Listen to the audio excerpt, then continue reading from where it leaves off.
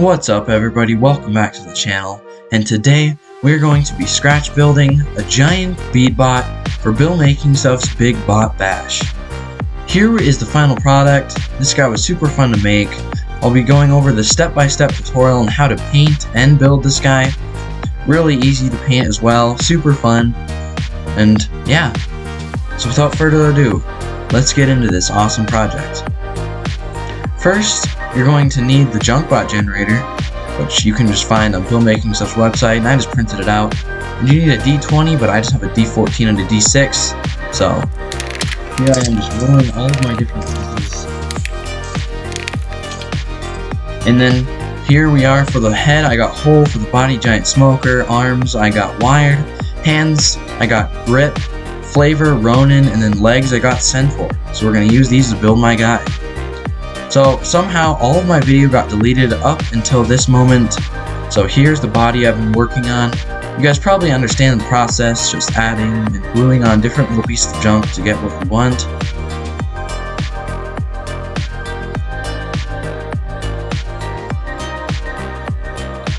So now here I'm going to start gluing on some EVA foam, and this is going to be for the shoulder pads, which gives a little more addition to that Ronin flavor that we're going to be trying to add to this guy.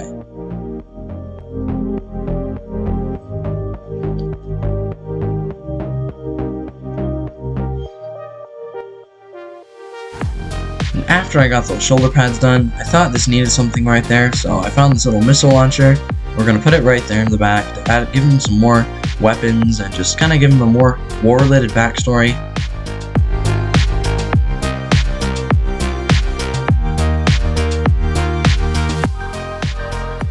And then after that, here he is, but now I'm going to need work on the arms, and this is going to be super fun, and it's going to add a ton of awesome stuff to this model.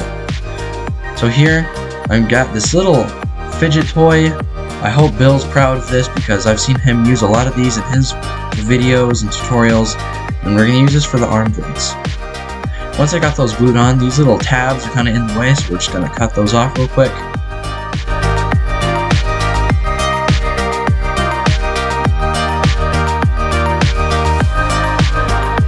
And then after I got those cut off, I have this little bead that I thought would look cool if we put it right here and give the arm some more length. So that after I added those, I'm just going to glue in this little wooden skewer into the bottom where I added another bottle cap, and this is going to be where we attach the legs.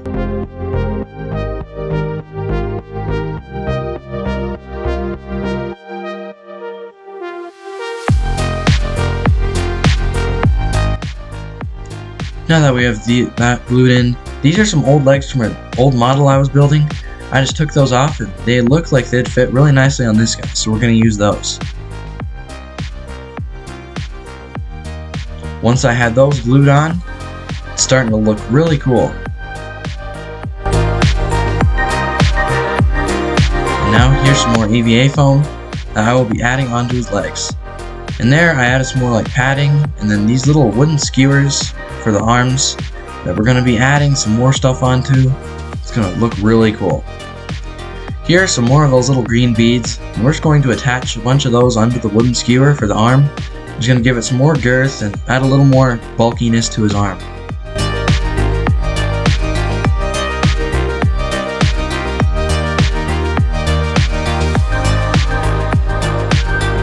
Once I have that done, here I'm going to I've been gluing on a bunch of little EVA foam panels, and this just looks like armor, and this is really adding a cool texture and also a great look.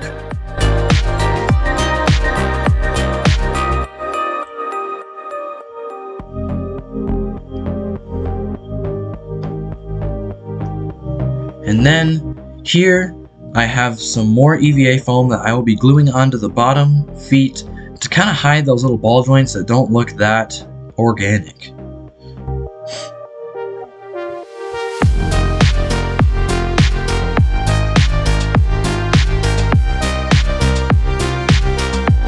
After that's done, here he is. He's starting to look really cool. And next we're going to be trying to working on these hands and add more to his arms.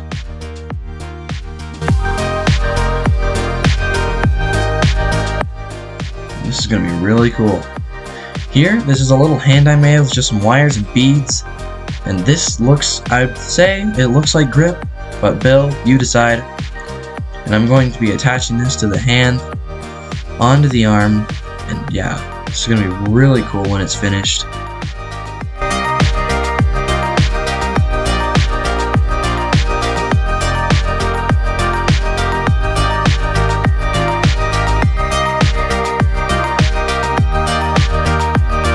Once that's attached, I attach the other hand with some more EVA foam to kind of cover up all those little weak joints, and this guy's really coming together.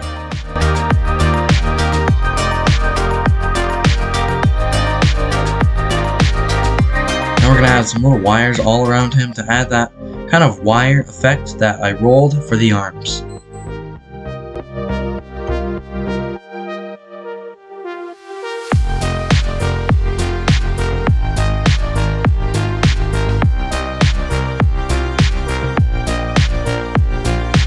And I'm just attaching all these wires in random little places to give it a really cool, kind of junky, worn effect. And here are a bunch of different little wires I added all around. This makes it look really cool and somewhat functional.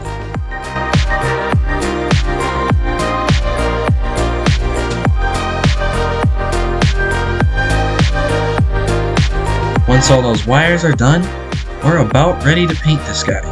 I added some more EVA foam on the back. Let's get this boy primed up.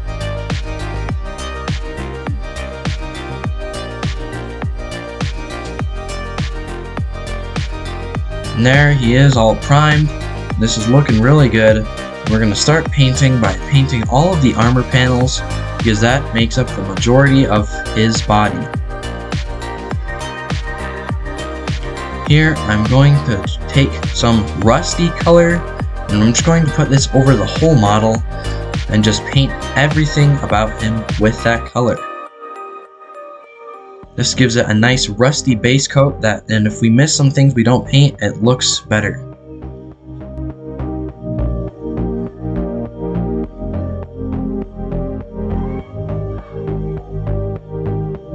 And I did a few layers of this rusty color and it's looking really cool. And then we're going to start painting the armor panels.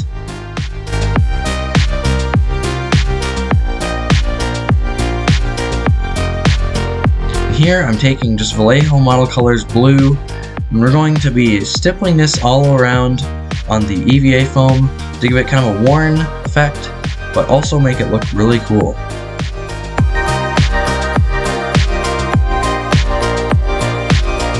I'm using kind of a thicker brush and watering the paint down a little bit just to kind of give it that more watery texture so it applies better.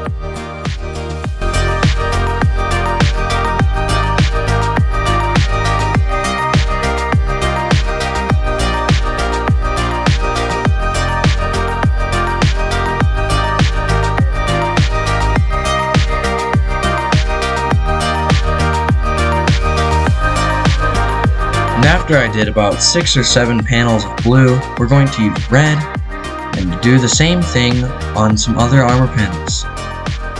This gives it a nice kind of a differentiation of color and make it look really cool.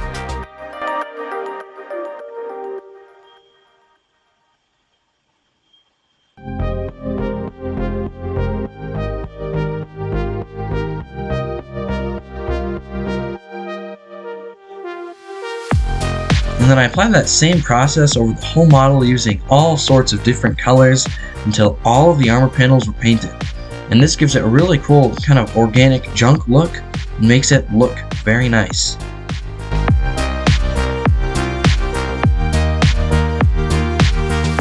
Now I'm taking the War Painters metallic gray. I'm going to go over all of the silver pieces that I want to be metal.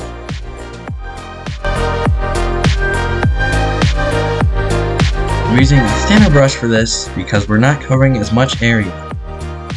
And once again, trying to water it down to give it almost kind of a milky texture, and then this applies over the model way better.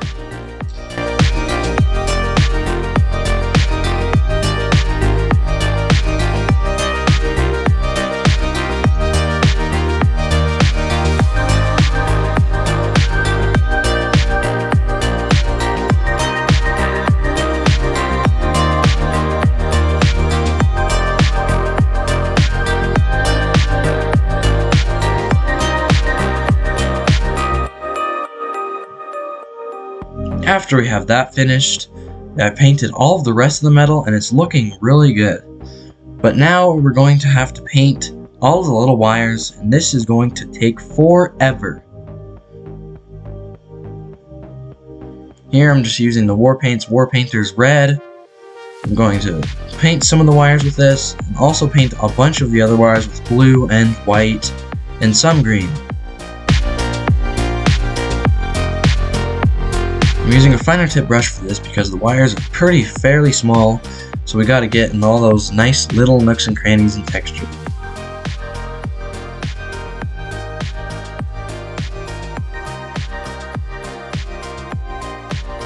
And I've messed up a little bit and missed some of it, but it also gives that more junky effect. Here it is all pretty much painted up, and now we're going to apply a couple different kinds of washes all over it, and this is going to give it kind of a even more rusty effect and also make it look more realistic.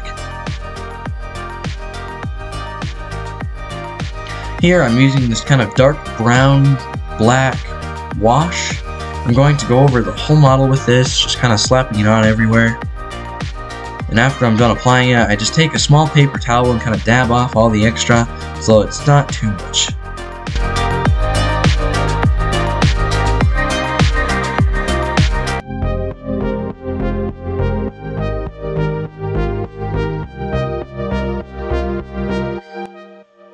And after that, here is the quick shade from Armor Painter's Strong Tone. I'm mainly trying to go over all the metallic parts with this because it gives it that nice rusty look.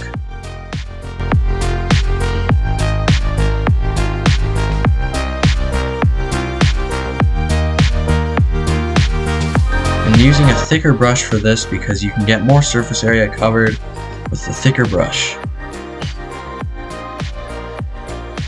After that's done, this guy is pretty much finished. I didn't do any dry brushing because I didn't want to make him look more rusty than dusty. And yeah, hope you guys enjoyed. Thanks for watching. Please subscribe, leave a like, and comment, guys, on what kind of base I should do next for this guy, which will be my next video, and what kind of landscape it should be like. And once again, thanks all for watching. Hope you all enjoyed. Stay tuned for more videos.